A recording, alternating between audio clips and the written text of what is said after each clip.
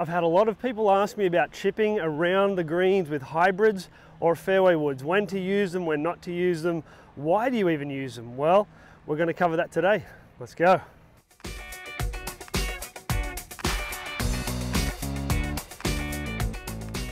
Okay, let's first take a look at the shot we're faced with here. You can see this lie. The grass here in Texas right now is starting to go dormant. Now, wherever you may be, the grass might be dormant already. And so the dormant lies are tricky to hit those wedges from. It's really easy to chunk it and get that club, that wedge caught up in the grass. You'll also notice here that I have less green to work with than I have fringe to carry. So I've got about 12 feet of fringe.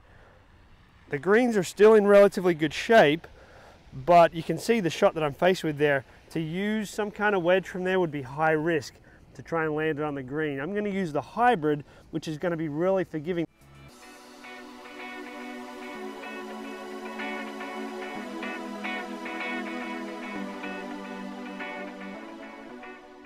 The sole of that hybrid is going to work through the turf so much more easily. It's very, very forgiving, where that wedge is not forgiving at all. I'm going to do this slightly different today. I'm going to hit the shot. I'm going to see if I can make up and down first. Comment below, do you think I can get this thing up and down?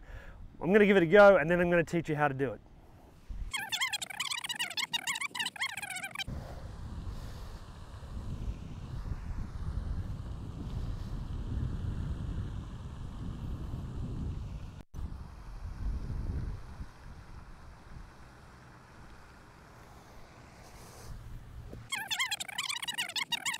Well, pretty good result. I would be quite happy with that. Can we make up and down? The answer is yes. Now, I made up and down. I'm going to show you guys how to do it because that was pretty easy.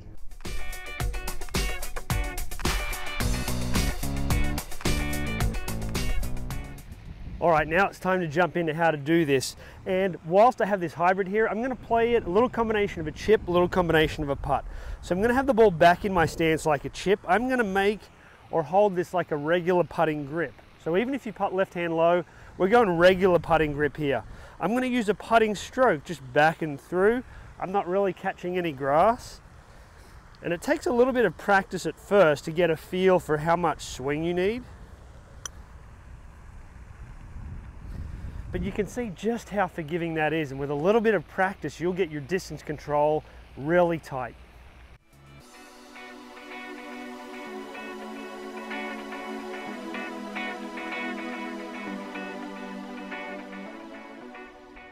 It's such an incredibly easy shot. I really want you guys to practice this. And if you don't have a hybrid, like I said, try it with your fairway wood. If you have a 5-wood, perfect. If you don't and you have a 3-wood, have a go with that. It's really something that's going to change your game around the greens, in particular if you're out playing winter golf with these dormant lies.